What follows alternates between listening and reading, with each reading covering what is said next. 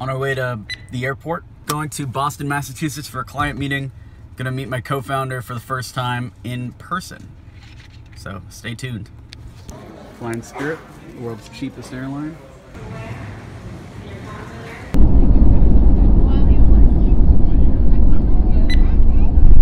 Just landed in Boston, going over to International. Gotta go find Robert. Said he was at a bakery. Let's see if he's out here. It's baggage claim 3. See where he is. Little does he know, I don't have a bag. There he is.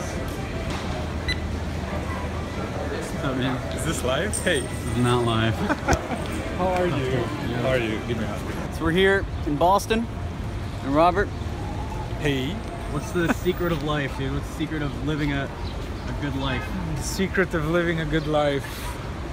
Find out what you like doing and just do that for the rest of your life, I think. Yeah, How do you do that? Well, the best part is try as many things as you can. Figure it out, and the most important is pick good people to do it with, because shitty people always ruin your day. Just pick better people. Heard it here first. Hustle never stops. About to do a paid consult.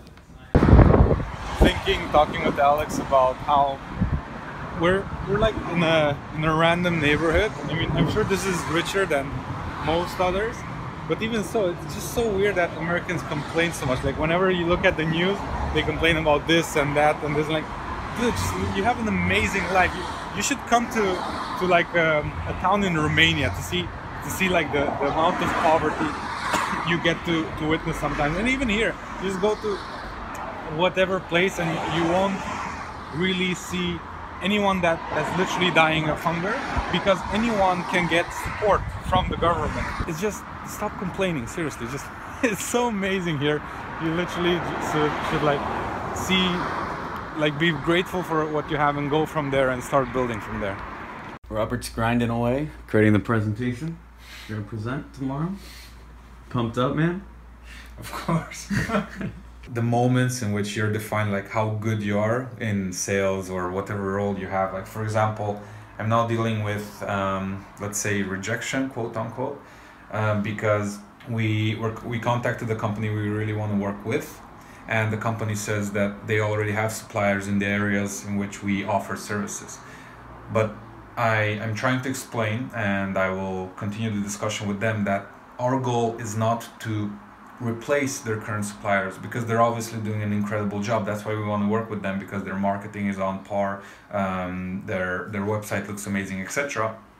Our goal now is to see if there is any way in which we can augment the current, let's say, the current business processes that they're dealing with, whether it's in marketing or whether it's human resources, etc.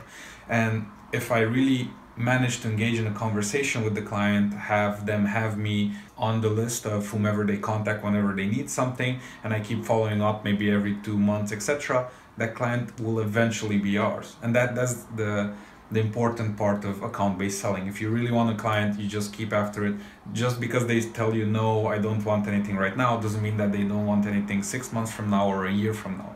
Business is patience. If you want to build something big, you literally need to keep at it until you get to the position you want. We're headed out to the presentation, and Robert is wearing the fanciest suit I've ever seen. Look at that. He is a grade A businessman. Robert, any tips on dressing for success? Always look it up on the internet. Just don't think you know how to dress. Just look it up or ask someone. And when you get the suit, make sure it's always molded to your body. It looks like $1 million suit after. So the reason we're out in Boston is for a client review. We're looking over the project over the last quarter, seeing how we do, and actually what I want to implement going forward is some kind of review process for all of our accounts. I actually really like the idea of sitting down, looking as an outsider how you're doing, and breaking it down. So if this one goes well, hopefully there's going to be a lot more in the future.